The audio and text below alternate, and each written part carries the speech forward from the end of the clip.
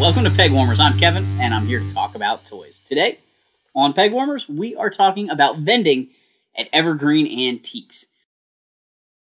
I did an episode quite a while ago with Jordan from GeekAnything.com about vending at toy shows, and I talked a little bit about vending at Evergreen Antiques toy show, as well as a sale I did at my own personal house when I was getting ready to move. So it's like a year later, and I vended at Evergreen for the second time. And today, just kind of showing off the sights and sounds a little bit, talk to you a little bit about the show.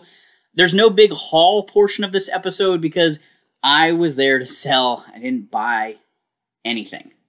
There was definitely stuff I wanted to buy, but I was really trying to focus on being good that day and not bring a ton of stuff home. So I moved into my house in September.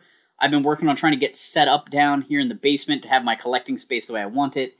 I did some videos about doubles in my collection. I've been really working hard to eliminate some of the clutter down here because there's a lot of bins of toys and a lot of stuff, a lot of artwork and things like that.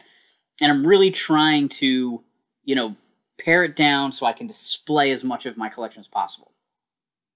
So when the show came up, I had a few totes of stuff left over from the previous time, which was all stuff I tried to sell at the house sale at my house. Took it to Evergreen Antiques. I did buy a collection at some point between the two shows. I hadn't really sorted through all of that yet, but I did take a few items from that. There were some, Batmobile shells that weren't in great shape. There were... there was a Hess truck and some things like that, and those all went straight to the show. There was a handful of, inexpensive carded items, some Lego Star Wars merchandise, some, licensed wristwatches. I also thinned out my roleplay Star Wars lightsaber collection. I had, 5 or 6 kid lightsabers, and I just decided I don't really need them anymore. They just take up a lot of space. They don't really look that great. They're not like the FX lightsabers or anything like that. So I took that stuff with me. I also took some books, just a whole bunch of stuff that I was hoping to thin out of my collection. But, I didn't want to just donate it. I was hoping to make a buck or two here and there. I also thinned out my pop vinyl collection a fair amount.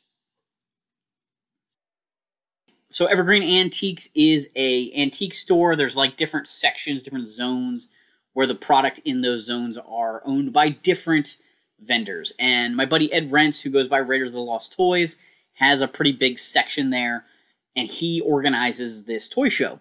It's in a back portion of the store, it's like a garage or a loading dock. It's got a disco ball, so it's kind of like a ballroom. I don't really know what they use this room for normally, but he's had a couple toy shows here. There's also a comic book show that was hosted there before. But Ed does a great job putting it together. And I really enjoy going to this show. Last year, the video I did on this show was purely a Patreon exclusive. So for the people that have been supporting the show for a while, you may have seen the sights and sounds of this show before. Today, I'm trying to do it as a bigger, full-on episode.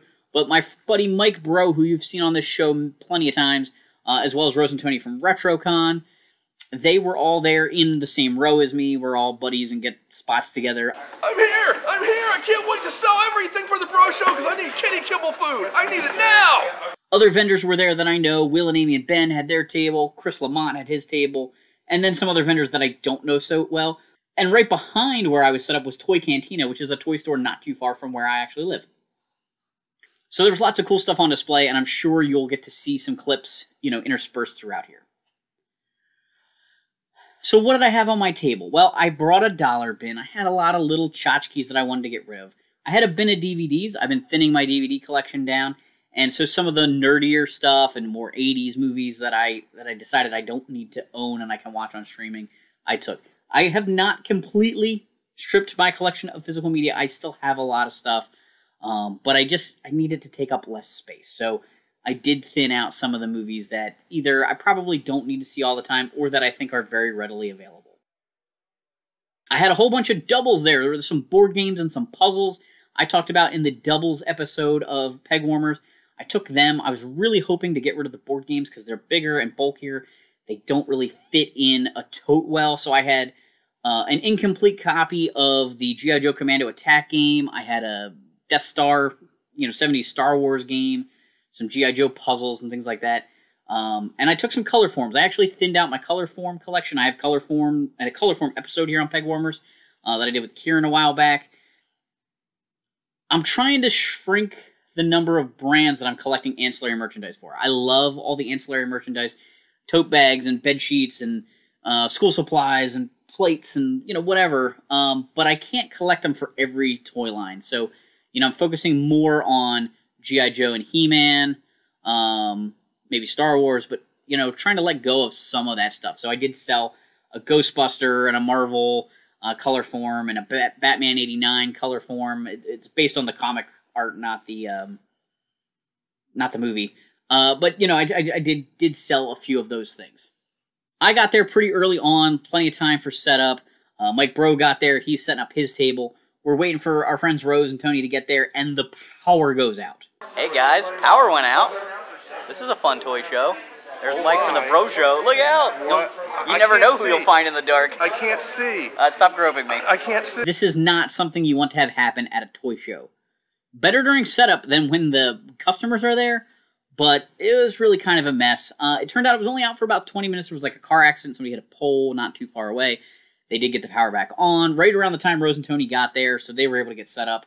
But we were a little nervous that the show was going to be a bust. Look at this! Oh my gosh. I actually have strawberry storkicks up to tell. Oh no! Then they started letting people in. It was, an even, slow trickle. I mean, it takes a little while for people to get there. Some people looked through the antique store before they came back to the toy show. They'd check in, pay their little entry fee, to help cover the costs of the event, advertising and all that kind of stuff. And then they kind of shuffle through.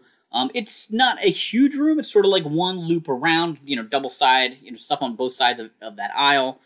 I don't really know how many total vendors there were, but, you kind of get a feel for it. It's kind of like a firehouse type of sale, or like a hotel ballroom type of show, which are pretty common in my area compared to like the mega conventions for toys.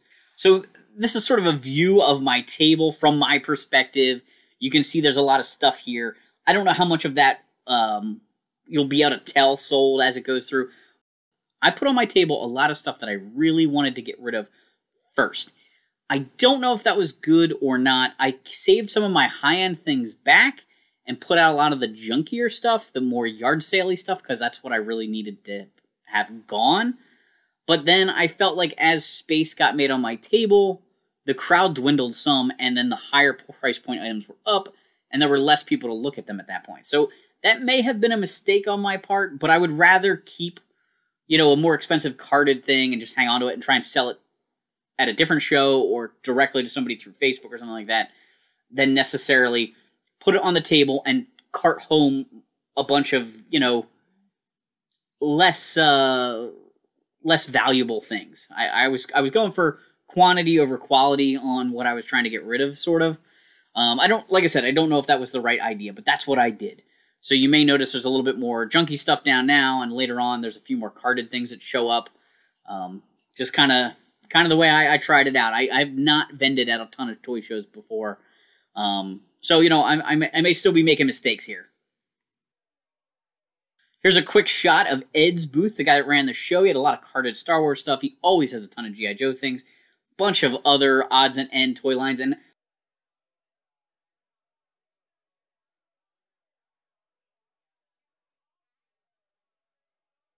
I was impressed with this E.T. collection he was selling. He must have recently, picked up an E.T. fans collection, because there was more E.T. than you usually see. Sometimes there's like one item from a collection or one or two items that represent a movie or something like that. But this was a pretty robust amount.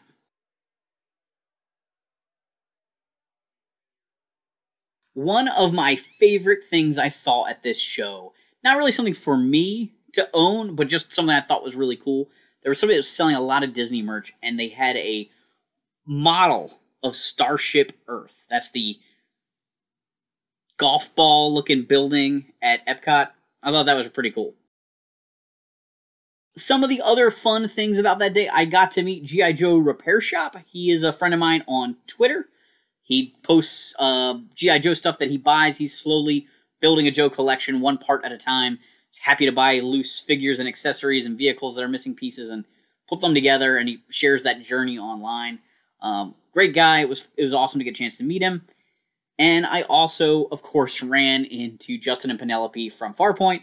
I didn't get a chance to film a clip with them. They were busy shopping. They were looking for things that they could sell at their store and just checking up on everybody, because pretty much everybody at this show knows them. You know, you don't really have a toy store in New Jersey without being known by other people in New Jersey. Antiques on the Evergreen was March 18th, 2023. I know that was a little while ago. This almost feels like lost footage contained in this episode. I wanted to put this episode out right away, and then something broke, like news broke, or I got a wave of something in, and I just never got around to shooting this episode. But I do like doing these toy show videos for you guys. I think there's some value to it. Entertainment-wise, it's just kind of fun to get to check out shows you didn't get to go to. And I'm trying to, you know, show off my experience as a vendor. So by the end of the show, I had 2 empty bins. I got rid of a couple bulky things that didn't fit in bins at all, and then I reduced down. I had 2 bins worth of stuff previous to this. I don't remember if I had 3 or 4 bins worth of stuff that I packed to take to the show. Some bins were packed tighter than others. I reduced that down to, from I think 6 bins down to 4 bins. And then the dollar bin, when I came home, I actually threw it out. I had sold a fair amount of stuff out of it, and really the stuff that was left was really pretty junky. So I pitched that one. So I really went from 6 bins down to 3 bins, I guess. And that's pretty productive. The DVDs, I ended up donating them to the thrift store. You know, any ones that didn't sell to fellow nerds at the toy show. I just decided they could just go. I'm trying not to warehouse a lot of this stuff. I was really trying to, you know, make a buck or two here and there while reducing my load as a collector. I do have plans to take some stuff to a local auction house in the near future to unload a little bit more stuff. It was stuff I didn't take to that show. I had set a few things aside as I was going through stuff. And I also have a pile over here. I have like 3 bins worth of Power Ranger toys. I'm thinning my Power Ranger collection. I've been setting up my Lightning collection display. Right now I have like a bookcase that has, I don't know, 4 shelves of Lightning collection, 1 shelf of retro Rangers, like the head flippers and the 8-inch ones, and then 2 shelves at the bottom of like retro monsters, the vinyl guys and the little action feature guys from Mighty Morphin and things like that. But I'm really digging having everybody sort of in one format with the Lightning collection. So I'm kind of keeping all the monsters, but for the Rangers, I'm basically going Lightning collection for everybody. So I have pulled out all of the other stray Power Rangers. And for a long time, I was collecting Power Rangers like crazy from the flea markets. Lots of loose, incomplete Power Ranger figures. So I'm going to be getting that stuff ready to sell this summer at a show with my buddy Chris Long. And so I will definitely be doing an episode in the future about that Ranger show. It's going to be at the Greater Philly Expo Center in July, I believe. I'll try and put the contact information here on the screen. If you're in the area and you want to come to that show, please feel free to stop by, but don't feel like you have to if you're not a Ranger fan, because it's a pretty dedicated Ranger show. I got to give a special shout out to all the Patreon supporters out there.